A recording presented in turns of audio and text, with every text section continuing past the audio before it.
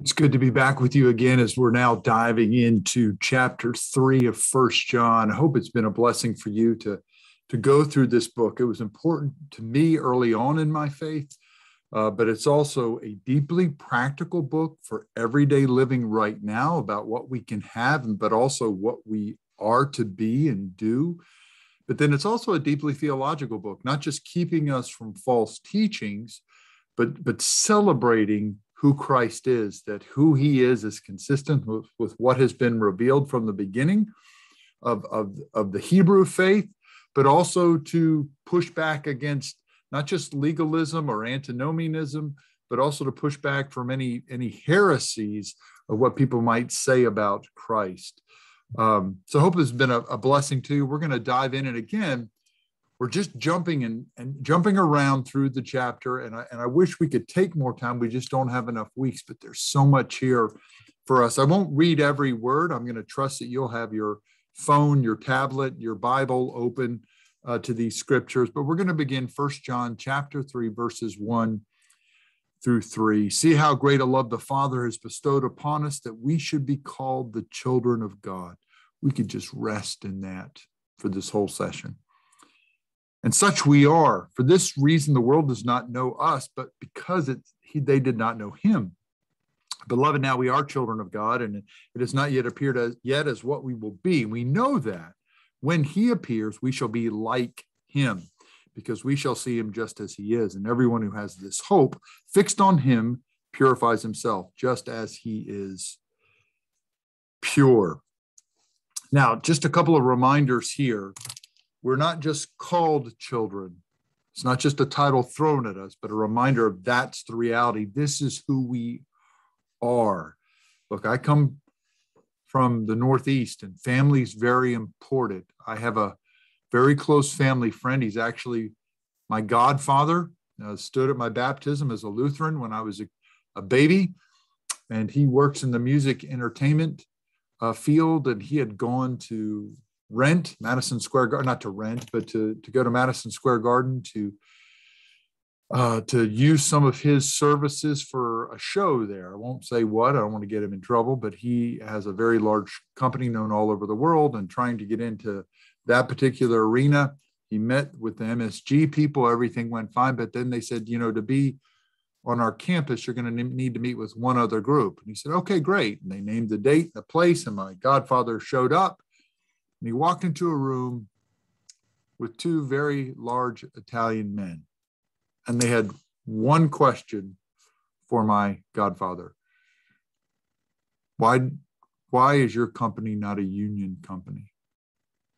Now, in the back of my godfather's mind, he realized I may be actually talking to a real godfather, and they're wanting to know why I'm not unionized. So he used a buzzword that he knew they would love to hear. Well, we're a family-run business, and we really have our whole family doing, just as the Godfather has his family. He's just trying to hold on to that term to get out of that meeting, not just alive, but to get the contract. And they let him get the contract. Family. That's who we are because of Jesus Christ. Not just this great salvation of being saved and atoned for and cleansed, but these relational terms we're seeing throughout, this reality of who we are now, you are now. We are the very family of God. You can't miss the relational terms throughout John's gospel, this oneness we can have with God, and now these titles, children, family. There is no room in Scripture for creating room between you and God. There's no keeping God at arm's length. This is not a legalism. This is not a hoop jumping faith. This is up close. God wants to be up close. You're his children. You are his family. You believe that? Now, he does talk more, and we're going to see more and more about the world. They can't know who we are because, again, they don't know God. So don't be frustrated by that. And we'll talk about that more in just a minute. But for this reason, the world does not know us because it doesn't know him. And again, that's a big buzzword. We talked about that last session, that word know, what that really means. Not just intellectual assent to a truth, but also they're not in right relationship with him. So how could they recognize who we are? And then this talk of when he appears. We said last week that every New Testament book but one mentions the second coming of Christ. So it should be something that we are versed in, even though there's mystery, but a truth that we should always celebrate, because it's mentioned more than certainly Christmas. This huge event, more than an ascension, more than the incarnation in some sense, even this reality that Christ shall return. Now, again, there's mystery to that when he returns, we'll be like him, flesh and soul back together, sure. But is there even this talk of deepening of this glorification? Not only are we justified, saved from sin, and now being sanctified, made into his likeness, but now being glorified, not as him, but like him. A deep gift. You would think just getting in would be enough. It's not enough for God. I'm calling you throughout this epistle, through my servant John, by my Holy Spirit, to live my life. I want you to live my life. And when glory is revealed, when my son returns, you will be not him, but you will be like him. I want you to enjoy what he enjoys. And you see that playing out again, this practicing then of righteousness. Not only will you see him, you'll just see him just as he is. What a great scripture, by the way. You'll see him just like he is. We'll see. And again, Jesus had those issues in John's gospel, everybody wanting to see miracles so they'll believe. But what a great encouragement to the church. One day we will see.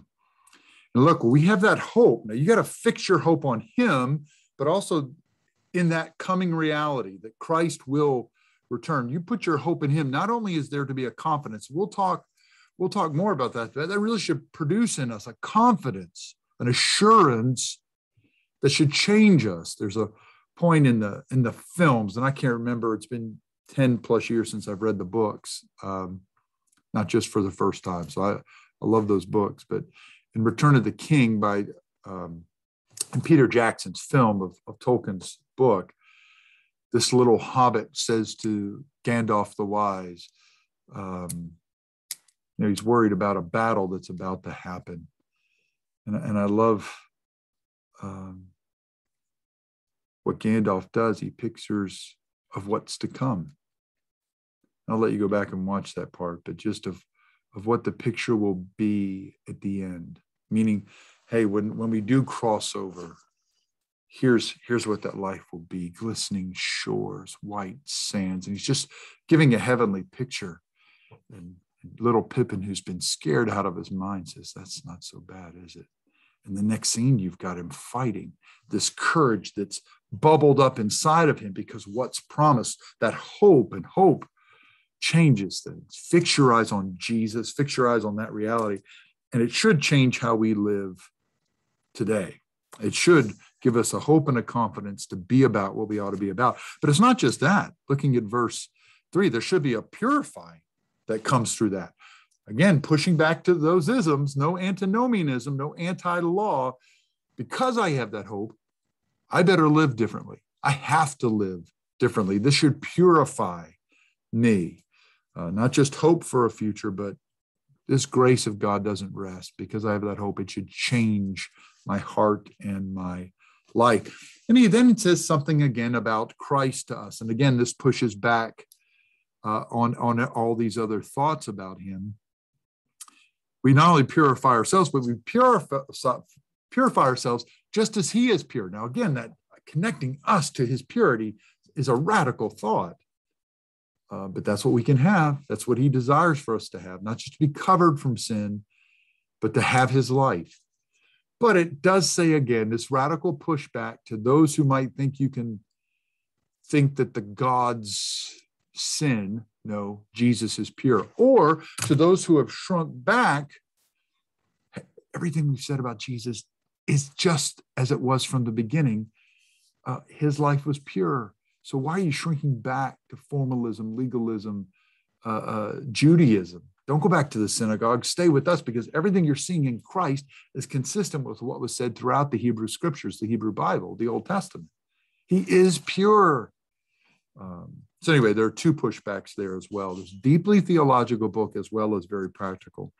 And then throughout, and I'm not going to read every verse, then you see 1 John chapter 3, 4 through 12, talk about the practice of righteousness. How does this spill out, this practicing? And listen, he goes in to talk again that sin is lawlessness. And he puts it in those categories, which is, again, a good pushback. It matters what we think. It matters what we say. It matters what we do. Don't think, well, we're under grace so we can do whatever. It doesn't matter. If you are in Christ, as Paul would say to the Romans, we have to quit sinning. How can it be that we would continue in sin? And verse 5 says, and you know that he appeared in order to take away sins, and in him there is no sin. Why did Jesus come? Why did Jesus die?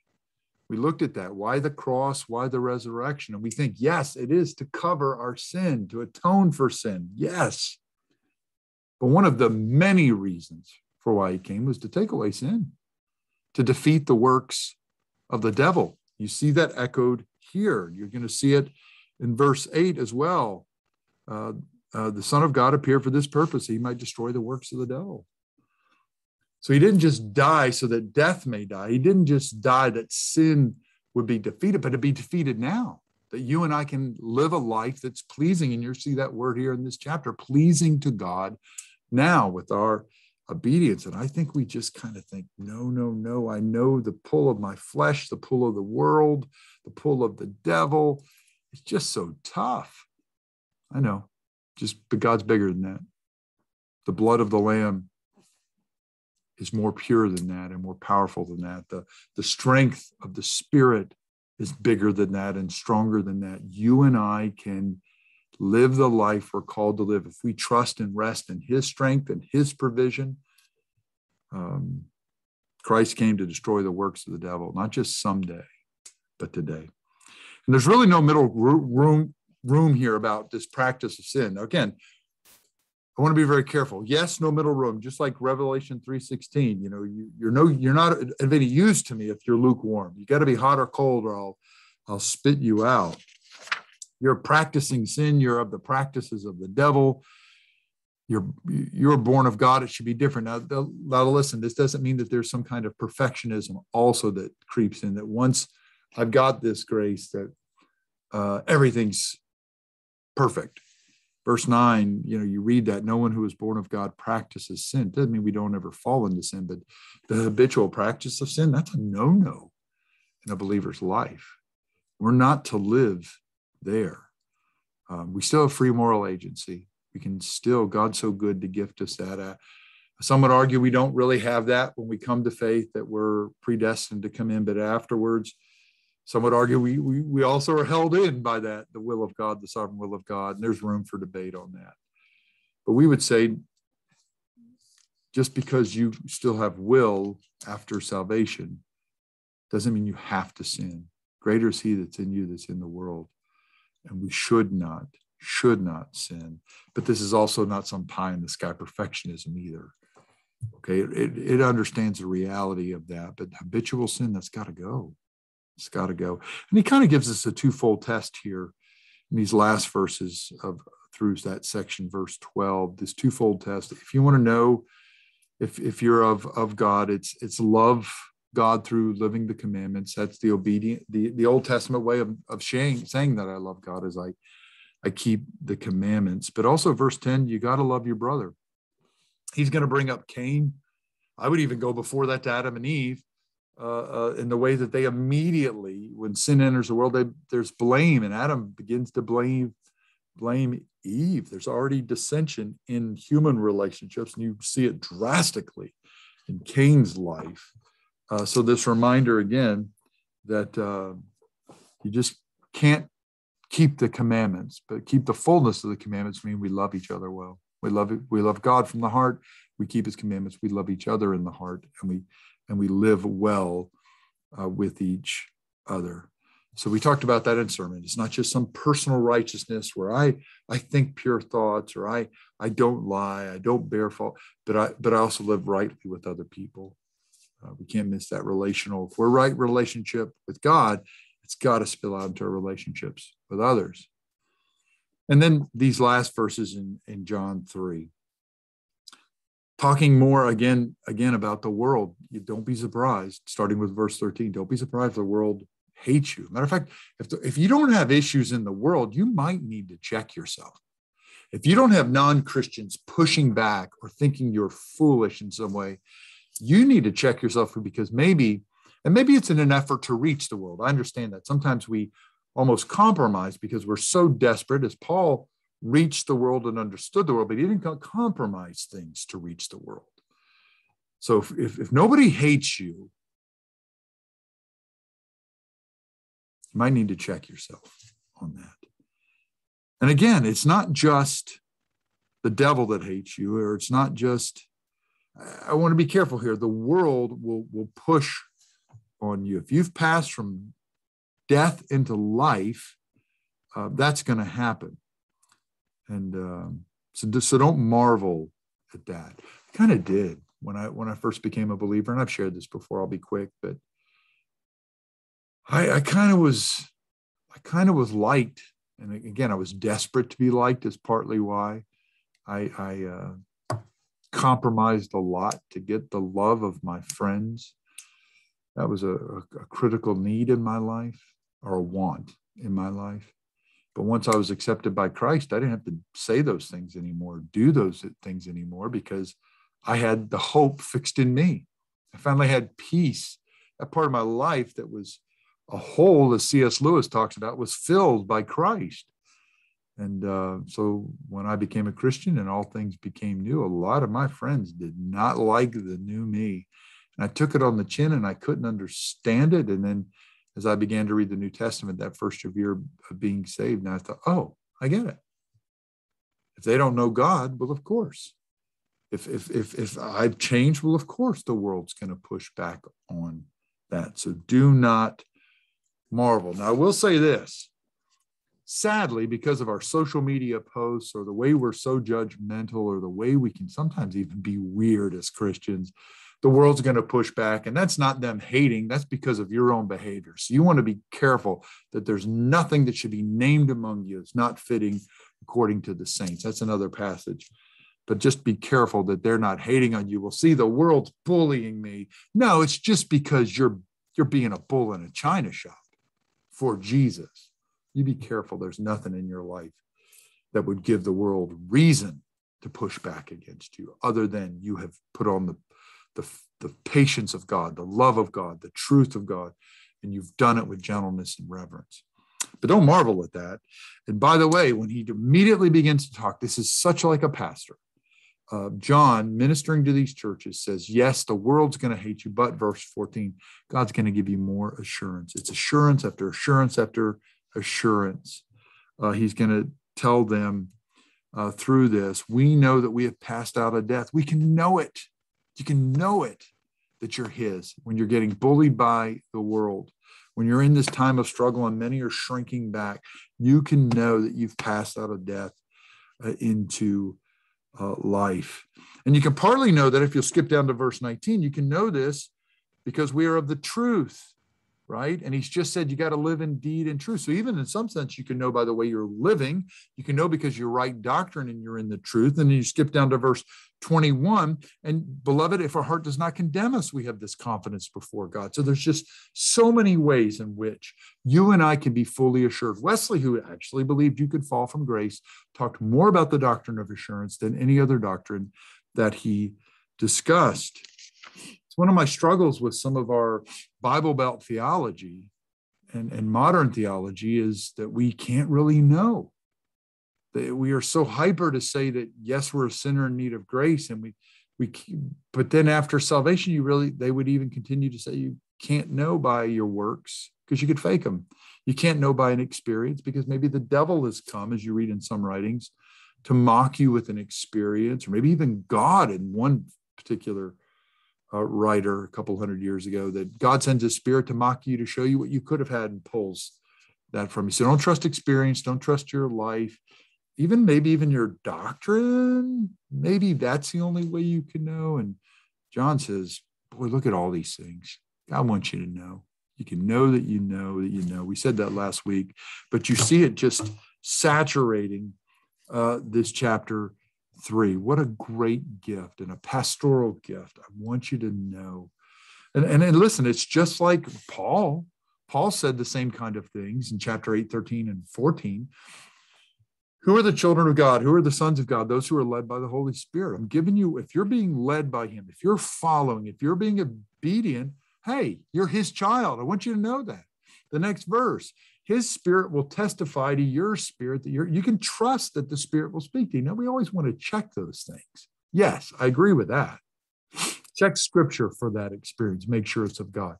Check scripture. Check with Christian brothers and sisters. Make sure your obedience or what you're seeking as an experience. I've had some great conversations with people recently where they had a deeply spiritual experience, and it was such a big kind of experience that it needed checking. But as we searched the scriptures together, we said that seems to be of God. Take it as a great gift that you experience that, because it's everything that God says he will do, he did, and it's none of the stuff that were considered on the outs. You want to check it, but also be blessed by that assurance. God wants you to know that you can know. Doesn't want us paranoid, as we said last week. He loves me not. And then lastly, to close out this section, we get this reminder again about love. And love, this kind of love, is not of this world. We do these commandments. They're pleasing in his sight. You can know that. And this is his commandment. You believe. It's just like John's gospel. I've written these things that you might believe. So here he is being consistent again, verse 23. And this is his commandment, that you believe in the name of his son, Jesus Christ, and you love one another, just as he has commanded us. We sometimes sell the gospel short. It's not just about belief. And again, this is more than intellectual assent to a truth, but this is, I've put my whole faith and trust in him. I believe him. But also, it's got to change how we love. I love my brothers and sisters well. Boy, there's something so right. You're seeing it in this epistle about doctrinal purity. Stay true to his word. Stay true to what is orthodox and right belief. It's one of the ways in which we please and honor and glorify God is with our minds and purity of doctrine. That's the warning here. Part of this letter is written kind of as a sermon to say, don't fall for false teaching, but also love God through how you love others. And the one who keeps his commandments abides in him and he in him. And we know that by this he abides in us by the Spirit whom he has given us. And again, another reminder of what we have in him. But also, it's not just about right belief. It's about right relationships and right love for others. I hope this is a good word for you, that we're open to the Spirit's work in our lives, that we're open to his life being lived through our life. Maybe it's been a hard season, and we need to just fix our hope on the truth that he is coming. And when he comes, he's going to not only let us see him, but we're going to be like him. Maybe it's a word of not settling in this session. I've just kind of settled. I'm saved, but no. He wants to live his life through you. And he's given his provision for that. You can abide in him and rest in him and hear this call, keep his commandments, and to share and to gift his love to the church. Or maybe you just need to hear again that you're one of his children, you're his family, and you've been keeping him at arm's length. And he says, I don't want life like that. Yes, I came to destroy the works of the devil. You ought to live holy before me, but I want you with me. You're mine. How do you need to hear and respond to that? Let's pray about that. Father, we thank you for this, your word. There's so much more here that we could cover, but we thank you for the good word here. And whatever we've lifted up tonight, we pray it would not come back to you void, but that, Father, you would bless our response, whatever we need to hear, to enjoy whatever we need to enjoy, to repent of whatever we need to repent of, to be about whatever we need to be about. Bless now our response to this, your word. It is in your son's name that we pray. Amen. God bless you. We'll be back again together for the next session looking at 1 John 4. I hope we can get through that whole chapter. Again, if there are questions you have or comments, we need to talk more. I'd love to get coffee with you, meet with you on Zoom or in person. Barry, Barry, at madisonumc.org.